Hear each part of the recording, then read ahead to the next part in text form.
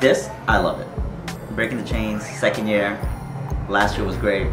There's 2 community affairs officers in most precincts, and we work with the community to set up block parties, events like this.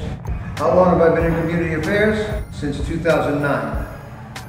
Believe it or not, police officers don't want to write summonses and arrest people all the time. The officers are great at reaching out to the community. When I'm not doing paperwork in the office and I'm outside. And that is what's in your heart, and that is how you treat each other. We want every encounter we're involved in to be peaceful. I think that all these community events that we do help the community get to know us a little bit better and see that we're all the same, we're all people here. And I think that we can come closer with the community and they can see us that we're, okay, they're normal people, you know, they like to have fun, we can have fun with them and we can do all these different things.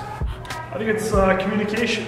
If you say hi to us, we're going to say hi to you. As a captain, there's not a lot of us, so some nights we have to cover a lot of different precincts. Since I'm in charge of everyone, I stress the importance of, you know, no matter what the age, if you respect the person, they're going to most likely respect you back. We're at this great event tonight where we're having fun with you guys, we're doing different events with you guys, and I love doing things with the kids around here. I was with Santa on the sleigh during the Far Rockaway Christmas parade.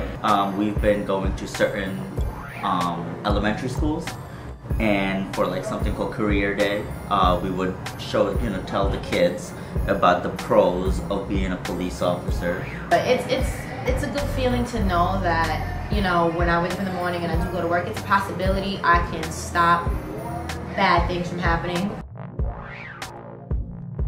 Everybody give a hug to your police officer!